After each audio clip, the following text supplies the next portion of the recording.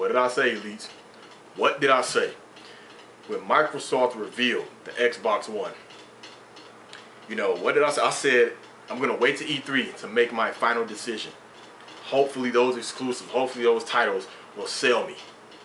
But, and you know what? I have to give, you know, Microsoft, you know, their props. You know, I really do, because they actually made me happy. You know, and believe it or not, I'm serious, because this is the thing. They're saving me $500 this year. That's the reason why they made me happy. It's me, the Elite HP Live Action. You already know what it is. Now, everybody else has pushed out their, you know, video regarding E3 and the thoughts. Now, it's time for my thoughts on the whole matter. So, you know, I'm just going to basically talk about what I thought about Microsoft's press conference, Sony's, Nintendo's Direct, and the titles that I cannot wait for. All the titles that was talked about and shown during E3 on websites and whatnot. So, this is the thing. Alright, so, the title of that video was called Xbox One, Are You Sold? And if you want to know the answer, am I sold? No. This is the thing. I am not going to spend $500 for that. No, I'm not. Now, let's talk about the press conference. Okay, so Microsoft's press conference. Okay, I was like, okay, let's see if I can see some titles, you know, that can, you know, some exclusive, you know, these titles, to see if they can, you know, pull me in. Now, I'm like, okay, they showed the Metal Gear, which was that Metal Gear 5. Beautiful. I've never watched the trailer so many times in my motivating life. I mean, the music, that song, I love that song. Everything about it. Don't get me started, because I can just go on forever about Metal Gear. But we all know that's a multiplayer. So let's see, it showed the Metal Gear, Forza, nope. Local Cycle, nope. Quantum Break. That trailer did, I needed more than that. Rise. It looked cool, but you know, still wasn't a deal breaker. Titanfall, now that looked very good. D4, I never thought I would see D4. I swear D4 is a sequel to D2 or D. I think that was one of the names. Project Spark. You know, believe it or not, I may get some shocks with this one. The Killer Instinct, that still didn't do it for me, because it was, Killer Instinct coming back was so rumor heavy. You know, it was, people just kept on saying Killer Instinct, Killer Instinct. It was so many signs pointing to it. You know, Crimson Dragon. Never thought it would ever happen again. Panzer Dragon, or Dragoon, whatever you want to call it. I'm a big fan of Panzer Dragoon, man. I've played every single Panzer Dragon except Panzer Dragon RPG, which is Panzer Dragon Saga. I love Panzer Dragon. My favorite one was Panzer Dragon 2 in Order on Xbox, on the first Xbox. I never thought it'd come back. I'm like, okay, that's pretty cool, but you know, Dead Rising 3, that looked good, but no. Battlefield 4, that looked good, but you all know how I am with these modern day first-person shooters. Now, this Black Tusk unnamed title, no, the Halo 5, yeah, that looked good, but that was expected. You know, it's like, okay, I do want the Halo 5, but keep in mind, everything I'm reading, I'm letting you know, is this enough or not? Mirror's Edge 2 looked good. I never got off into Mirror's Edge. Now, hold on. Now, people get that confused. When I say I never got off into something, they automatically assume I don't like it. I just never got off into it. Sunset Overdrive. No.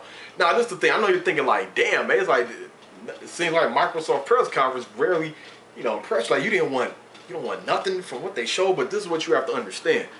Just because I say something looks good doesn't mean it's for me. You know, just like with these follow-ass females out here. You know, she can look good.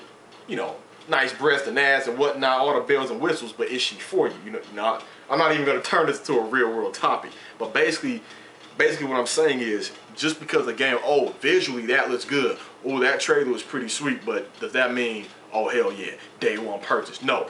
I know what type of games I like. I know what type of games can appeal and cater to me, just like with my females. I know what I need and want in my life. So anyway, back to the gaming.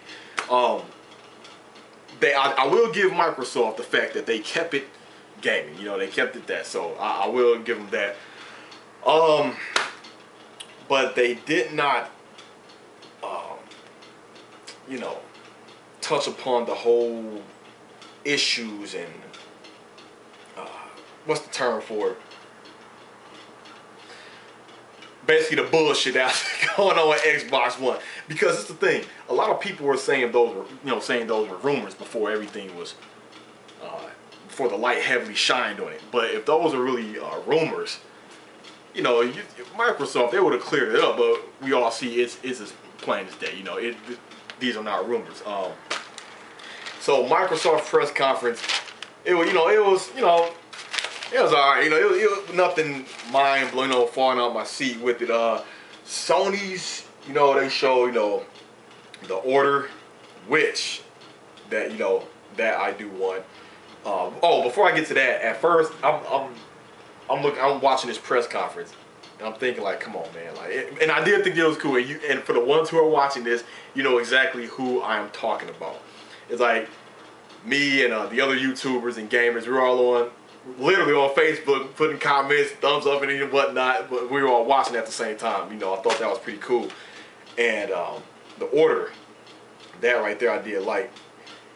But with in the beginning, they were talking about the media, man, and all that extra bullshit no one cares about. And then they started talking about those motivating rapids. I'm thinking like, come on, like Sony, like, all right now. And what did I put on Facebook? Fingers crossed for that verse 13. Before E3 started, I'm gonna tell you the titles I was looking forward to seeing. Versus 13, Smash Brothers, the new Mario Kart, a new Zelda, more about Monolith's Xenoblade 2, and Bayonetta 2. You know, and those are the ones I was highly anticipating. And you know, then Sony kicked it up a notch. They started showing Killzone, Infamous, Gran Turismo, all that stuff. Like I said, I'm not into the whole real life simulation racing games.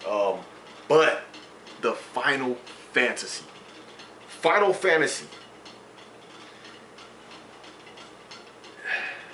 You all have no motivating idea how glad I was to finally see that. But that's not the best thing about the Final Fantasy versus 13. They pulled it away from the fucking 13 world. Now it's Final Fantasy 15. That's the thing I love about it the most. I mean, I'm seeing all this time that they're putting into versus 13 and freaking lightning. They're even coming out with the Final Fantasy 13 Part 3. Now, yeah, I did buy 13. I did beat it. Well, there were quite a few things I didn't like about 13. Then I bought versus 13.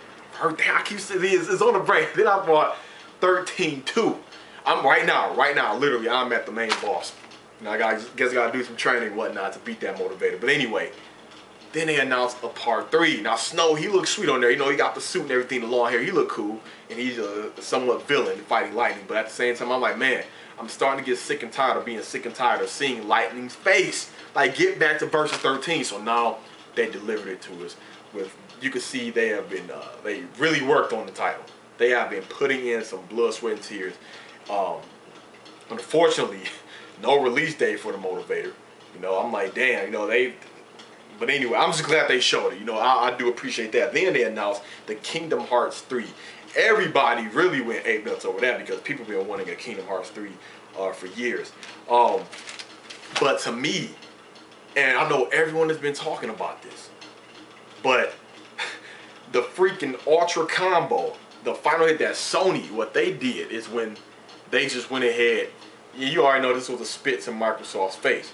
When they was just saying no restrictions, no always online connected, and it was seeing the crowd reaction. People standing up, people clapping. You see all them journalists, you know, those gaming journalists, they're looking down, they're tweeting, they're typing, taking pictures, everything. Everything was spreading like the plague. You know, word of mouth is a bitch. And let's talk, oh yeah, also the design of the PlayStation 4.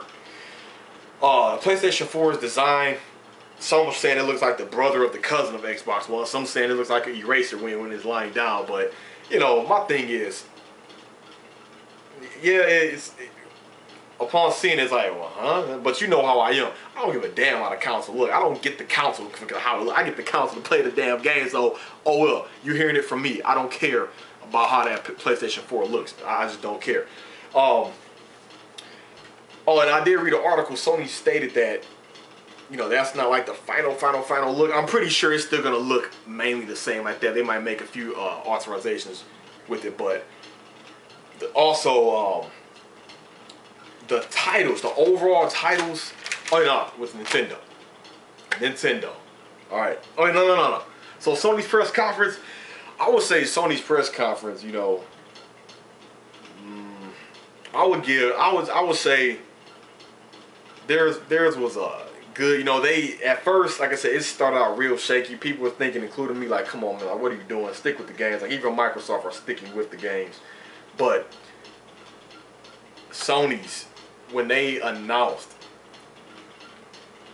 what they announced about, you know, you can do what you want with the games. You know, no always online connectivity. And I watched Shokio's review about the whole matter, and he said, you know, he don't give Sony points for that because that's something they were supposed to do. You know, he don't give them props for that because that was something that they were supposed to do. You know, anyways, you know, that's supposed to be automatic. But I still give them props for that because this is why.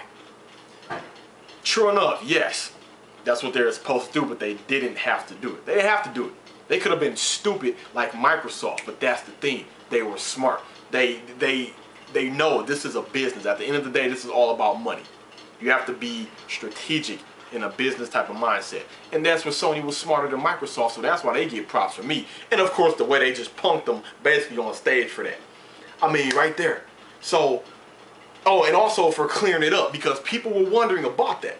I remember when this was rumored, when those rumors were so-called true for both systems, Xbox One and PlayStation 4. You know, so now that they cleared it up, oh, and the price. Come on, man, $400 for the next gen. That you can't beat that. You can't beat that. And they're not doing the stupid bullshit Microsoft is doing. So, to me, I would say Sony for this E3 beat Microsoft. Now, true enough, both press conferences wasn't like A ultimate, A plus, like yeah. But if someone was to ask me, in my opinion, okay, my opinion, Sony beat Microsoft. You know, in the conference. Yes, true enough, people will say, well, Microsoft, it's about the games, right? Microsoft came with the games, they came with the games. But what good are those games? Do those games just negate, you know, negate the whole bullshit that these old business restrictions that Microsoft have with the Xbox One? No.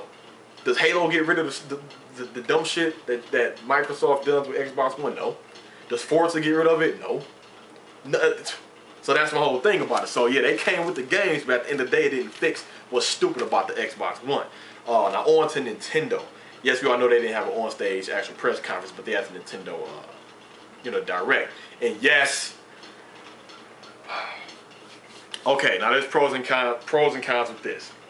They showed what I wanted to show, except with two titles. They showed the Smash Brothers. The Smash Brothers that right there. And I don't care about that Animal Crossing motivator. I don't get the Messenger, the Villager. I never gave a damn about Animal Crossing. I just did it. But to have Mega Man on there, finally, people have been wanting Mega Man on Smash Brothers for the longest.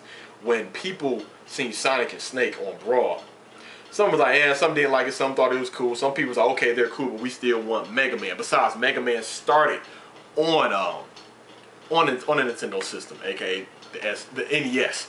Same thing with Solid Snake, which to me that's why it made sense why he was on Brawl. But anyway, I'm loving the way it look. I can see the graphical updates. You know, they did Link so sweet. You know, Link, he's my character. You know, you already know what it is. Link, that's my dog. Bayonetta 2. That Bayonetta 2, I can see they've been putting in work with that. That looks beautiful. That really does. That's another trailer I watched over and over and over and over again. Also, the Mario Kart 8. That looks very cheating. Yes, those Mario Kart can piss me off at times. I'm real good at it. You know, I just can't wait to play all these titles, man. I'm thinking about when I get them, do an unboxing, do some Let's Plays and whatnot, play with my fellow friends and subscribers, you know, play with you guys online with it, regardless if it's on, you know, if the title's on PS4 or the Wii U. If you got a PS4 or Wii U, I get down with whatever you want to get down with. But also, this Monolith Xenoblade 2. Seeing these games, you know, it just made me glad I do have a Wii. And they announced, you know, 14 titles, you know, for the Wii U and the 3DS. You know, Deus Ex, the new Assassin's Creed, the Batman, some other titles. But those main titles that I was talking about, those first party exclusives. Those are the ones, you know. And for the ones who have a lot of games, or just a very few amount of games, but you have that one game or a couple of games that you just love so much, you just put them above the rest of your titles. So you're gonna play the hell out of those. So even though someone can say, well, dang age, you know, so what? They just only announced Smash for you, Mario Kart, Xenoblade 2, and Bayonetta. Wow, 4 titles. But the replayability and the enjoyment and the hypeness and anticipation I'm gonna get out of them titles is gonna be just up here. So basically, what else? Oh yeah, and the HD Wind Waker. But that, man, I was just pleased with that whole trailer, man. That Xenoblade 2 trailer, it's just beautiful, just astonishing. But of course, the cons. No set stone release dates. Of course, damn near everything was saying 014, 014, 014. Mario Kart Spring of 014. And they didn't show a new Zelda, but that's kind of expected because they did state a while ago that Zelda is going to take some time. And that's understandable. This is Zelda, and that's why Nintendo first-party titles get a lot of good reviews that it do, especially the Legend of Zelda series, due to the fact that, you know, it's Legend of Zelda. It's going to take a long while. But my whole thing about it is their direct was, you know, it was an okay good, but I was just glad to see the titles that they showed that I wanted. You know, of course they didn't show no new Zelda.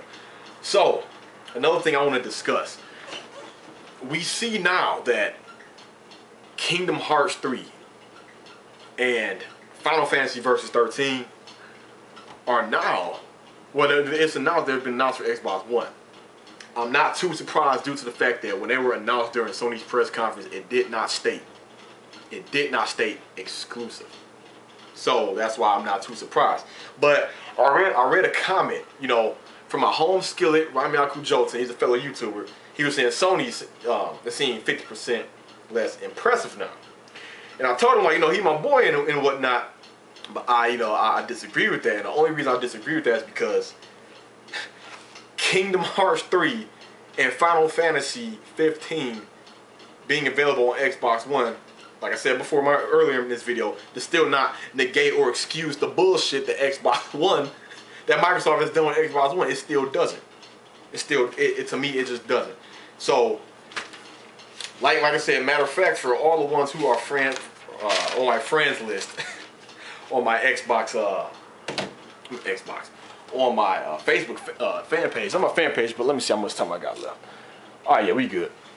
For the ones who are friends with me on my Facebook page, you see when I posted on my timeline that comparison between Xbox One and PS4. Xbox One, mandatory online check. PS4, no online check. Xbox One, no gaming if offline for 24 plus hours. PS4, no 24-hour suicide check.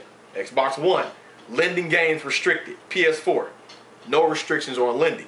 Xbox One, selling games restricted. PS4, no restrictions on selling. Xbox One, used games restricted.